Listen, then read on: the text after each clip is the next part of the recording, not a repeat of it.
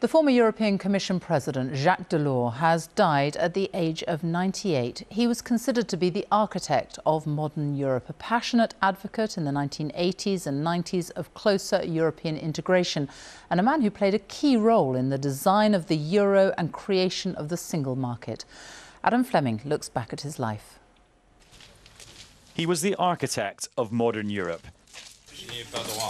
In the 80s and 90s, the president of the European Commission thought the EU should come more closely together, socially, economically and politically.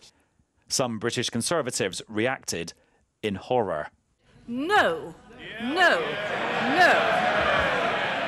Born to a working-class, devoutly Catholic family, Jacques Delors first became a banker.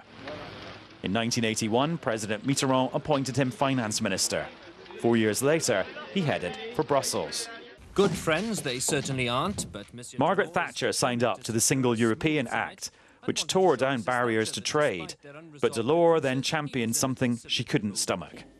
This government has no intention of agreeing to the imposition of a single currency. The Iron Lady saw him as Europe's new Bonaparte. That would be entering a federal Europe through the back door. The Sun said the same, in less diplomatic language. In 1992, the Maastricht Treaty laid the foundations of the euro. Let's look to the future. With economic and monetary union, the 12 member countries can hope to draw the greatest possible benefit of a common economic area with its social dimension too. Arguments over that future led to the downfall of Margaret Thatcher and John Major. Here, Gordon. Tony Blair and Gordon Brown disagreed on joining the euro. In 2016, Britain decided enough was enough and left. The British people have spoken and the answer is we're out.